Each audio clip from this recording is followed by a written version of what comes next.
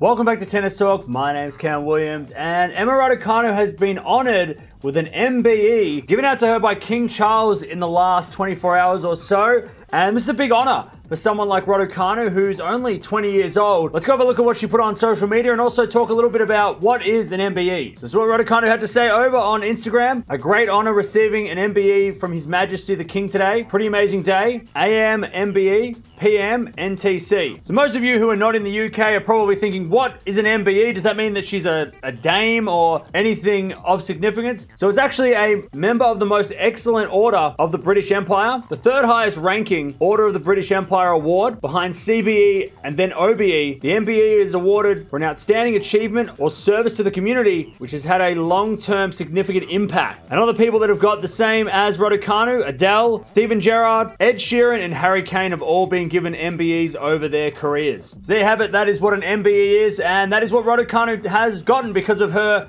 achievement at the US Open at such a young age, and also being a qualifier, winning the US Open, being British and winning the US Open, all those things that are very, very rare or have even never happened before in the sport of tennis. So she's been honoured because of that. Let me know down in the comments below. Do you think she deserves this honour? I know a lot of people over the last 12 months have probably been a little harsh on her because she hasn't really been able to back up that achievement.